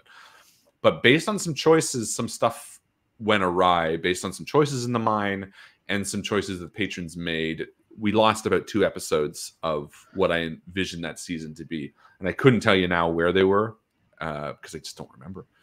But I would say Larson wasn't meant to be as, you know, as vindictive as he wanted. But then I also just really liked him, so maybe it was. I mean, it was for the better. But probably someone from the Dreamlands too would be an easy answer. Character choose the most concession. Yeah, no, Larson. Let's go with Larson. Okay. Nova Stella asks, "Is there a chance that we'll have a blooper reel in the future?" No. There's a short answer, and I'm sorry, and I'll tell you why, Nova Stella. So I write Monday. Well, now I write Friday. I write Friday. I record Sunday. I edit Monday. That's like my Malevolent days. Sometimes I do everything on a Monday. If I'm making bloopers, like if I'm fucking up enough to record an entire scene that I cut, it's not funny because there's nothing off the cuff, right? Like I'm sitting there. It's just going to be like cut content. Right. And if it's cut content, it's cut because it's not good. Like not even interesting. Just like extra words or like unnecessary shit. You know what I mean? So yeah, I no, there won't be bloopers. I mean, I may, as a joke, one time make a fake blooper reel. I could see John and Arthur breaking. What you just stepped on my line. Oh, sorry, I didn't mean to do that. You know, that could be funny. But now that I've said it, I'll never do it. Can you give Nova Stella an 8-ball? Oh, sure, I'll do it. Hold on, Joe says there is a blooper that she can think of, and I don't know which. But I'll give you an 8-ball. Tumblr won't let me answer this one. There you go. Repeat, sorry. Daisy asks, "What would have happened if we had chosen to go willingly in part 198?" Oh, did Joe? Yeah, there is a blooper. I forgot. There is a blooper. It's not a blooper that anyone would like, though. Listen, I'll go in and I will record all of John. I will record all of Arthur, and I'll record all of them. And sometimes I do it before and after dinner. And there's a few where I'm like burping and stuff. And there's a few that like the burps land at pretty funny moments. But I would never release that because it's just, first off, it's like 3 seconds because it doesn't happen that much. And it's not that funny. But anyway, it's very funny for me and Joe. Yep. That's a Joe only blooper. A burp reel would be awful. No one would enjoy it. Trust me. Okay, Daisy, we are getting to your question, I promise. What would have happened if we had chosen to go willingly in part 198? Cosmic horror, probably. That's apt. That's very apt. Yeah. Good job, 8-ball. Vile Decrepit Kidney asks, "Who is your favorite and least favorite character to write and act?" Favorite to write and act is Larson. I think he's really fun. Least favorite, probably over the whole series, probably Yellow. Yeah, I don't really like writing or acting Yellow. R.I.P. I don't know what the Discord is probably gonna. I love you guys. Okay, Cass asks. I don't know. I mean, like he's. I don't get it. I know you don't. I know he's you just don't. a version of John that's more boring. Like to me, he's just John without any of the fun stuff that's happened in the show. I genuinely don't get it. Drag him. Okay, Cass asks a favorite song that you have written. Oh, that's a good question. A favorite song that I've written. Yeah. Man, it's it's so fun because I never thought when I started the show that I would be doing the music. I always wanted to, but I didn't own at the time any of the software, and I didn't own a keyboard to do it. And then the old musician, we had a falling out, and I decided to redo it myself. And I love it, and I really like the theme. Man, that's a great question. I really like Bittersweet City, which is what I call the theme that plays when basically it starts off in the city. Anytime they're basically walking the streets, and because I have all my shit plugged in, I can just play a few seconds of it. Oh, yes, please. This one.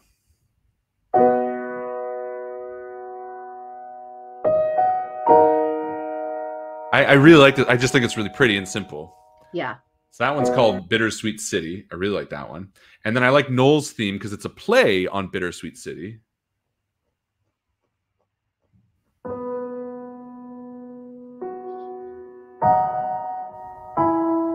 Like it's the same start, but it dissolves a little different because Noel's city is New York, and I wanted to kind of have like a musical parallel between that. Which is interesting. I never get to talk about the music. I really like this question. And I would say beyond those two, which I like, I would say the one I'm most proud of, a favorite song I've written. Yeah. I really like the This Too Shall Pass, which is this one.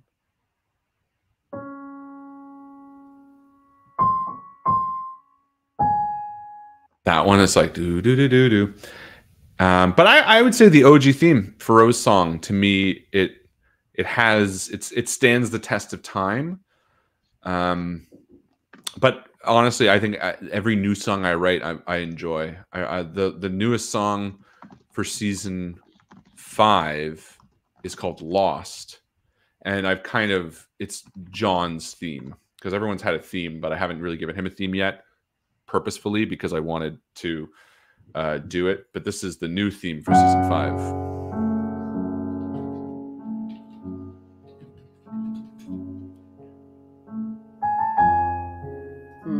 Which I think some people have heard already because they've listened to season 5, but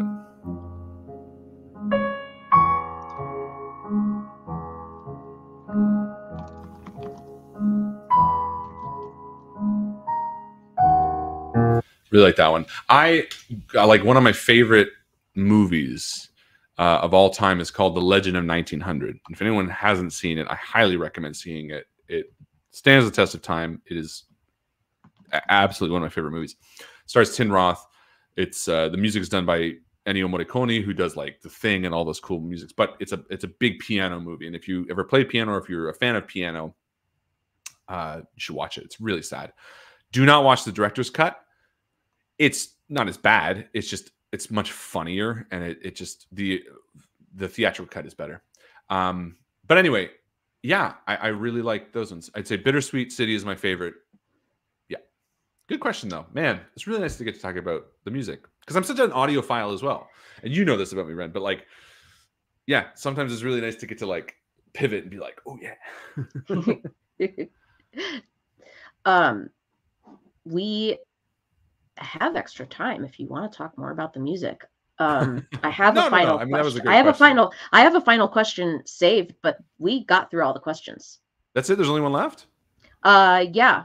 Well, I have a note to circle back to KM's question about fan projects. Oh, cool. Yeah. Okay. Well, oh, good. Okay. So Abriel didn't submit a question originally because she was like, oh, there's too many. I'm not going to do one. But hers was actually about composition. So somebody finally pulled it up for me.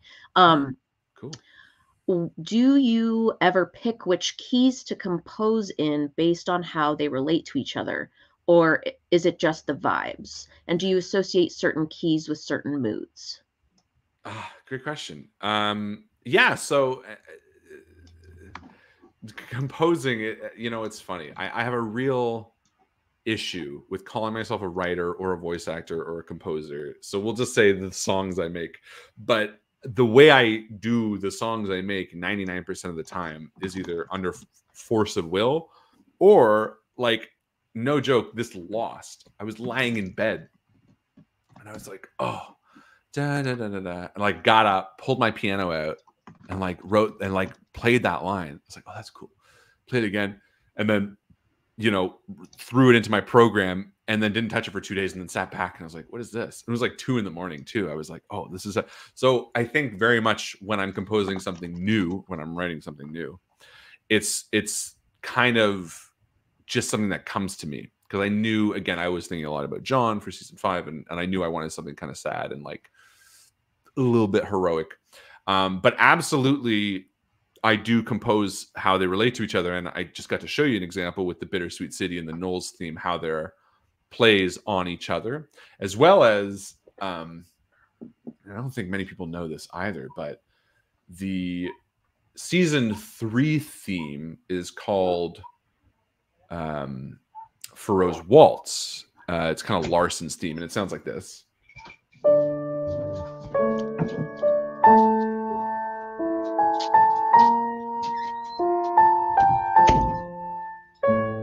Which you might recognize. That again is a play on the similar theme with Faro, but that is also the song that they play in the bar on the piano when they're like boom ga ga boom ga ga. That's the same. Yeah. It's the same progression. So I really enjoy having like musical parallels like that, where like the song that you're hearing is the one playing here, and the one that you're hearing here is. I do try to be more or less consistent with that. I'm not so consistent that, because I've seen some people very kindly be like, oh, we're hearing this song, that means this, and like kind of look into it. I'm not that creative with it. I'm very much on like the vibes. Like you'll hear Bittersweet City, even though it was like the New York theme, come up in season 5 probably, because sometimes the vibes are just right for that. Yeah. And that's where it comes up. But like you'll never hear Peggy Gordon again. You know what I mean? Unless music played it. And that was kind of really cool getting to explore that love of music through The Butcher as well, because I was a bit of myself in that, you know? But yeah, what was the question? Oh, whether or not Harlan's ever picks up which key to compose and bass. No, the keys, I'll sit down at the piano, I'll play, and then I'll just kind of move the key depending on where I want. I might move the key to B, which is the key of like, you know, Faro's song and Faro's lullaby, because I might want it to be similar, or I'll move it down to a key because I want it to be. But we'll see probably more of those in season 6, like little changes. And keys with moods? No, not really. I mean, you know, minor's sad, major's happy, but other than that. Fun question though. Okay. Queen wants to know if you would ever release Malevolent stuff on vinyl. Oh my God. Yeah, that'd be so cool. Could you imagine? But I don't. Right? That'd be so cool. So cool. I don't think with then the season covers as the album covers. They'd be good album covers too, right? They would be good album covers. I would totally do that. I don't think Malevolent's music is good enough personally, and I don't think the recordings are good enough. Like, here's the thing: if I was convinced, if someone was like, no, like it's worth it, I would have to re-record them or have somebody re-record them or something. Like if the notes are good enough, because it's, I don't know, I would want it to be. I don't want Anthony Fratano to be like, what the fuck is this shit? You know, I want Needle Drop to be like, yeah, this is well produced. Yeah. Okay. Before we get to the last question, fan projects, have you thought of any more besides obviously somebody needs to now make album covers of this? Oh yeah, fan projects, man. Okay.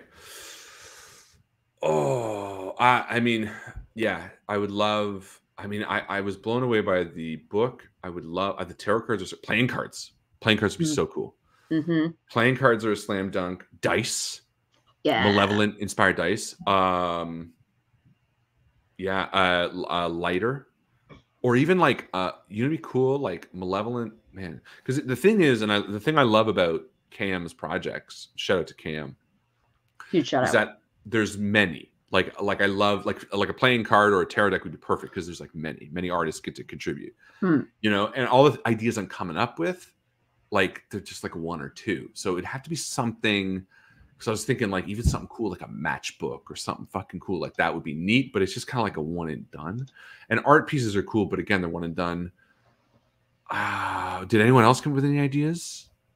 I want to hear some Moon names. says, does Harlan know there's Malevolent tea flavors on Adagio, which is I where don't even know what Adagio is. Adagio is a tea company, and people make up their own flavors and then name them fan stuff. So there's like some Sherlock No. Holmes ones and Doctor Who, and you can, get something that the person had, they'll put Bergamot, they'll put whatever. Well, in I'll there. know what fucking I'm ordering right after this call. Right I'm after ordering this. some goddamn tea. Absolutely. Hopefully it's Canadian as well. I didn't even know that. That's so cool. It is, because Pink has some here. Oh, fuck. I want to try that. I also want to make one now because I love tea. I want to make I wonder where people are at. I wonder if I'll sip it and be like, yeah, that's John. Or I'll be like, this isn't John at all.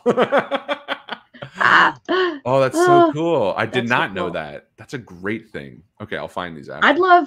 I feel like the Dice Jam characters need their own teas too, for sure. Absolutely. It'd be like very fruity. Mm-hmm. Oh, yeah. Yeah, man. Yeah, playing cards. After tarot cards, I would say playing cards would be a slam dunk. Candles. Oh, candles. Malevolent candles. There's no art there. Stickers are easiest. Magnets. Come on, someone give me some more ideas. There's so many cool things I want to hear. I just want to say it so that they go, oh, and then they do it, and then I get to buy it. So I would totally fucking buy it. What? Yeah. Field Notes books. Which I still have yours on my desk, by the way. Oh, yeah. It's got ideas for intermezzo in it.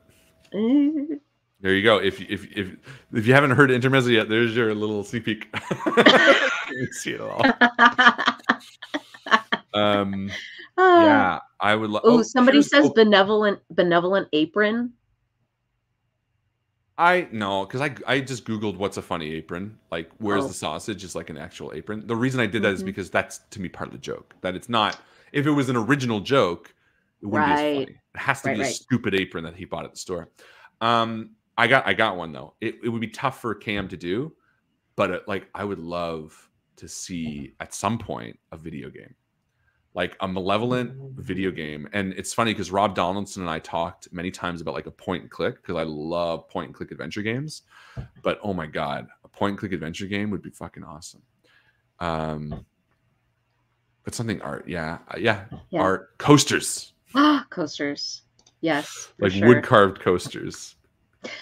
There's a company that makes candles for D&D campaigns, and so the scents are like the library, and they even came up with a small one shot. It's like a gift thing where there's 3 candles, and then they write little scenes based on each candle, and you're supposed to light them as you're sitting at the table to evoke the sense thing. That's cool. Something like that would be really cool. Like picking things that happen from season 1, 2, 3, 4, and then yeah, I'd love that. Again, to me, I think the thing that draws me so much the Malevolent fan community is the art. I've seen some absolutely phenomenal art, like a really good art book, like a hard bound art book of some theme. Because unfortunately, and I know because Trin, I'm sure, has written a lovely one in the fanzine I have. I can't read it. I don't want to read it because I don't want any ideas. So, but like just an art book with like something, some sort of writing in it would be so cool. Yeah. I wish I had better ideas. Well, when you go back to the Discord, people are chatting away. But I want to leave some time for saying all the cool stuff that's happening this weekend in case people didn't see the opening ceremonies. Yes. So here's the last question. Danny submitted a question on behalf of her mom. So Danny's mom. Yeah, Hi. Danny's mom. So here's a question from Danny's mom. Dear Harlan, Harlan, was there any literary influence that marked you deeply in your childhood or adolescence? Also, hi. Oh, hi, Danny's mom. Holy shit. First off, thank you for Danny. I love Danny so much. They are so hilarious and wonderful and creative. You have done an amazing job raising them. And I don't know if you're going to watch this or Danny will explain it to you, but thank you sincerely, Danny. Danny and me, honestly, every time I post a screenshot of playing Doom or something, Danny's like, oh yeah, I do that too. So I feel very appreciative of you for bringing Danny into this fandom. So thank you. Yes, I do too. Danny, you're the best.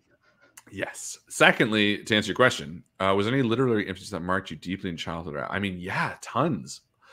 Great question. I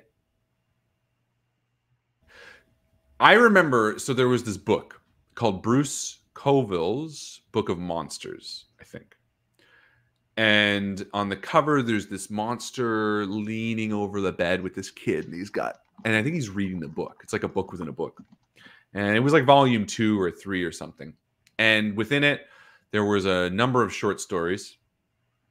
And one of the short stories was a short story called Timur and the Furnace Troll. And in the story, it's the last one in the book. And I remember because Bruce Coville, I think it's Bruce Coville, had like a little write-up before each story. And it was like a little prelude, you know, be like, oh, I found this story in an old paperback magazine and I really liked it. It was very scary and you'll enjoy it too, kids. This is a kid book. And this last story, Timur and the Furnace Troll, his write-up, his preamble was like, I don't know why I chose this one. It's horrible. I warned you. And I remember being like, okay.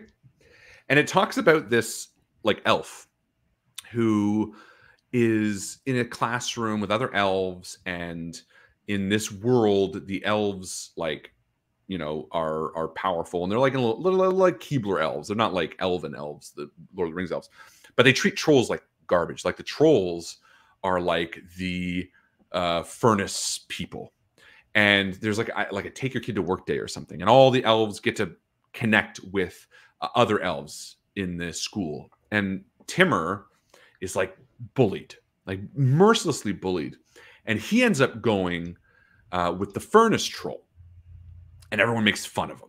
I can't even remember the troll's name. It's a long name, but anyway, and he goes there and he talks to the Furnace Troll, and the Furnace Troll is like really nice, and he takes them on this like journey.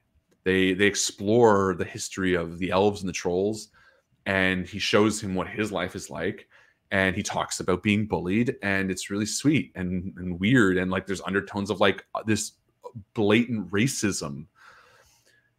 And then at the end, Timur doesn't want to go back to his classroom. And he says something to the lines of like, I wish that I could stay with you. I wish that I could become a troll. And the Furnace Troll is like, well, you can.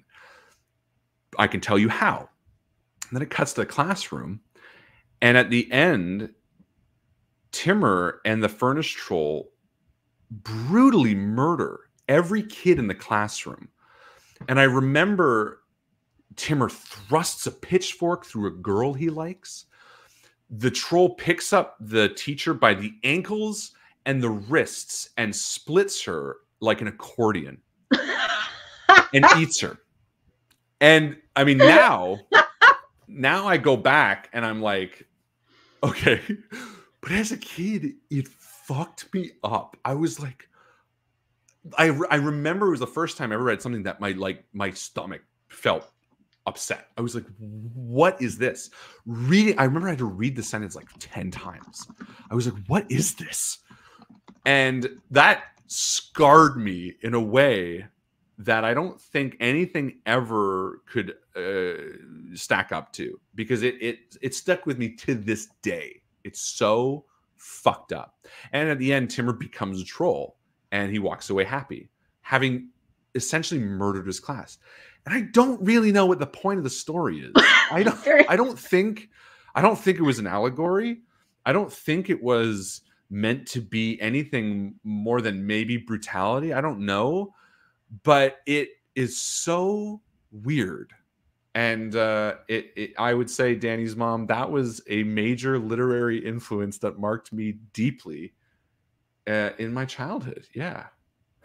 Wild.